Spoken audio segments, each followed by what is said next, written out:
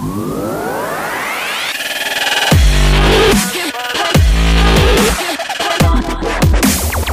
folks, welcome back. In this video we're going to go over the difference between distance and displacement. Now you should remember this from National 5, but it's also relevant for the higher course. So let's get started. So we'll start by looking at the two definitions for distance and displacement, and we'll then put it into context in an example. So distance is defined as how far an object has travelled from the starting point to the finishing point of a journey, regardless of its direction. It is a scalar quantity. So remember from our table of scalars and vectors, distance is a scalar quantity, so we don't care about a direction. So displacement, on the other hand, is the shortest distance between the starting point and finishing point of a journey, which takes into account the direction of travel of the object. So we do care about direction for displacement, because remember, it's a vector quantity.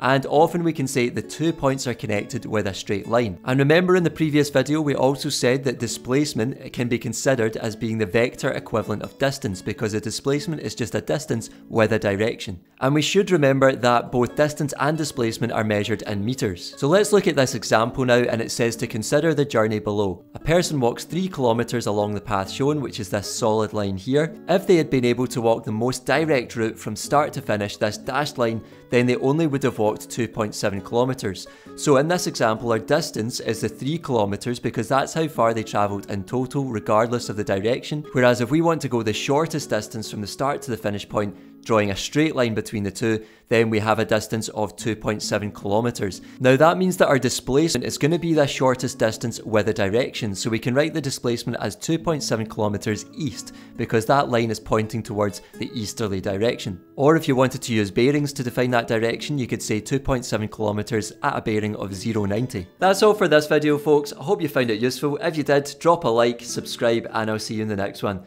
Take care.